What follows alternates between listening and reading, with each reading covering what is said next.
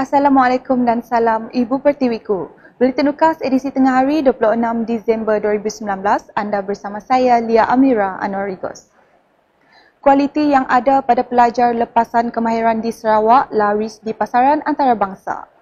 Ini menurut Ahli Dewan Undangan Negeri Adun Demak Laut Dr. Haji Hazlan Abang Haji Ibni terbukti apabila beberapa pelajar lepasan Kolej AITC dan Kolej Vocational JT Academy berjaya mendapat pekerjaan di luar negara. Permintaan pasaran kerja dunia hari ini yang berteraskan teknologi dan berkemahiran menyebabkan industri di peringkat antarabangsa berlumba-lumba mendapatkan tenaga kerja tempatan berkemahiran.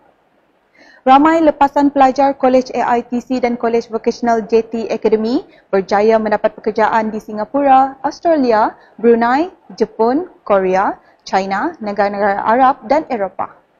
Ini membuktikan bahawa pendidikan di negara ini bukan sahaja berkualiti tetapi juga diiktiraf di peringkat antarabangsa.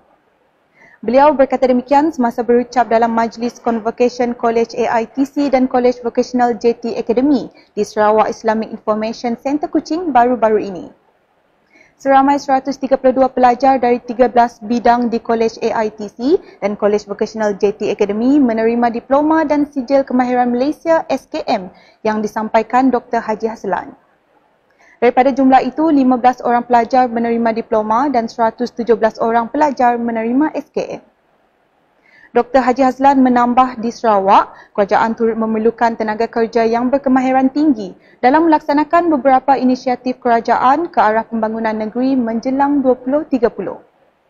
Perancangan ekonomi ini melibatkan penyediaan dan penglibatan golongan pakar dan tenaga mahir serta separa mahir yang diperlukan untuk pembangunan Sarawak. Kerajaan Sarawak juga menurut beliau telah merancang 4 kawasan pembangunan di bawah Agensi Pembangunan Hulu Rejang (URDA), Agensi Pembangunan Tanah Tinggi (HRDA) dan Agensi Pembangunan Wilayah Utara (NRDA) serta Agensi Pembangunan Wilayah Bersepadu Semarahan (IRSDA) yang akan memacu pertumbuhan Sarawak secara keseluruhan. Justru, para pelajar Kolej AITC dan Kolej Vocational JT Academy perlu merebut peluang ini dengan mengambil bahagian dalam membawa pembangunan negeri ini ke arah mencapai negeri maju menjelang 2030. Susulan hujan lebat yang berterusan, Sekolah Kebangsaan SK Beliau Ahad di Subis Dinaiki air banjir. Guru Besar SK Beliau Ahad Zainal Jumat berkata, pemantauan yang dilakukan pada pukul 9 pagi Khamis mendapati paras air semakin meningkat. Bagaimanapun katanya tiada pelajar atau guru yang terjejas disebabkan ketika ini warga sekolah masih bercuti. Berdasarkan rekod, terdapat seramai 103 murid dan 15 guru di sekolah berkenaan. Maklumat lanjut akan dikemaskini dari masa ke semasa. Seorang lelaki yang dilaporkan hilang dan dikhuatiri lemas selepas berenang menyeberangi Sungai Pandaruan di Limbang pada Selasa masih gagal ditemui sehingga Khamis.